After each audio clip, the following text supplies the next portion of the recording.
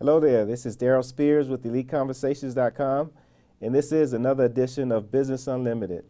Today we're talking about autism, and we are so excited to have Dr. Amanda Carter here with us. She is the CEO and owner of CARAFAP, LLC, and it's an organization that supports individuals with autism. So thank you, Dr. Carter, for joining us. Thank you for having me. We're so glad to have you here today, and we're talking about autism. Let's talk a little bit about your business and CARAFAP. What does CARAFAP stand for? CARAFAP stands for Care and Recreational Activities for Autistic People. And the intent of CARAFAP is to provide recreational, respite, and behavioral services for individuals diagnosed with autism, Down syndrome, and even those who have mental health disabilities or diagnoses. Excellent. And you are local in the DMV area? Absolutely. We're located at the National Harbor. We service clients in D.C., Maryland, and Virginia. We have consultants who actually go into the school systems, the home, also our office location.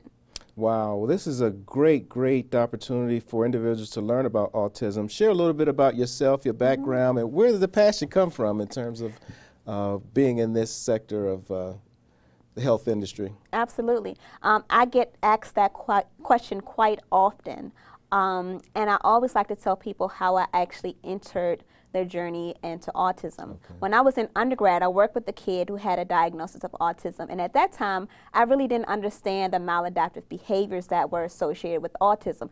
I just recall this kid running all the time. I mean, I was in the best shape of my entire life because he would always try to elope, running away, trying to get out of my car window. Wow. And subsequently, I stumbled upon another opportunity where I worked with another child who had a diagnosis of autism. And to this day, his mom and I are still very good friends. And just seeing the, day-to-day struggles, the adversities that his mother had to endure while raising, two children, not one, but two children on the autism spectrum, was just, overwhelming, exhausting, debilitating, and that really inspired me. So I started doing some research, and the more and more I researched, I became more interested in really studying autism. So thus, that's what has really inspired me to be a big advocate of autism. Last year, I actually raised a service dog for a child with a diagnosis of autism, and I spent a lot of my time, energy, and resources, and knowing that I actually gave this dog away to a child for a good cause meant the world to me. So that's what really keeps me going, my drive, and my goal is to impact the entire world and let parents know that autism is not a curse.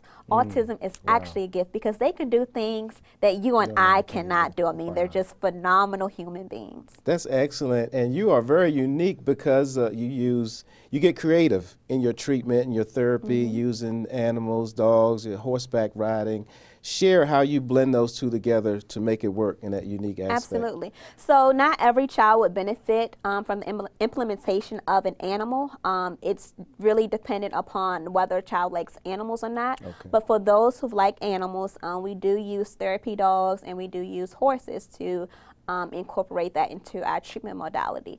The purpose of using a horse would be to improve motor coordination. For an example, a child that may have a diagnosis of Down syndrome, that's what the incorporation of equine therapy could help to assist with. Whereas the incorporation of a therapy dog can help to improve interpersonal skills, communication skills, build up, ways where clients can learn how to be more affectionate with the animal. So they're just phenomenal things that you can do with animals and a child on the autism spectrum.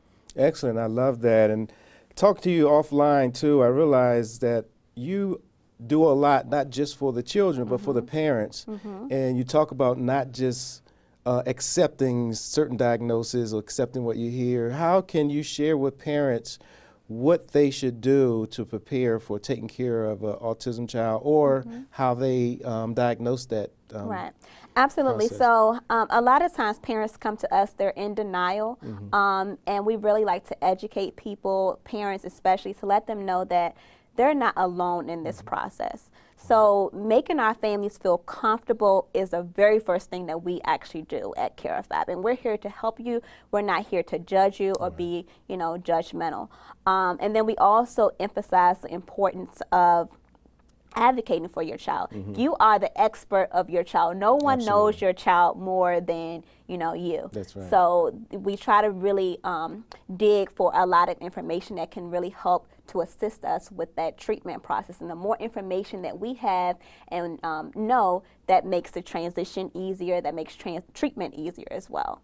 Excellent. So that rolls right into CARAFAP again. What are the services that you actually provide to parents when they So come we for the do first time? individual therapy, family therapy, behavior modification, which is a form of applied behavioral analysis, animal-assisted therapy, educational advocacy, and we also do social skills. We're having 2 upcoming events. The first event is our holiday dance that we're having. With Verbal Pieces. That's one of our sister companies. And the intent of that dance is to really bring families together, bring resources together, and let our children know that, they deserve to have fun, they deserve to have a good time and be treated fairly with integrity and dignity. So that's one event that we're having. And then I'm also going to Ghana in February 28th. I leave the United States to go to Ghana to support some missionary work. I'll be speaking to a lot of churches, schools about autism, and also I will have the opportunity to be featured on their television network to really spread autism awareness and also talk about CARFAP and what we do. Excellent. I love that, and the fact that you're getting out in front.